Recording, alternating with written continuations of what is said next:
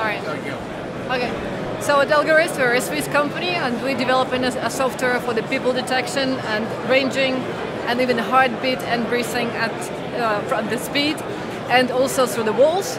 So at this stage, where you see an example is that the person walking behind a wall, and then at this monitor is that you are capable to see at what distance. So, for example, this person is 1 meter and moving at the speed of 0.7 meters per second, and then this artificial intelligence detected the presence of the person within the range.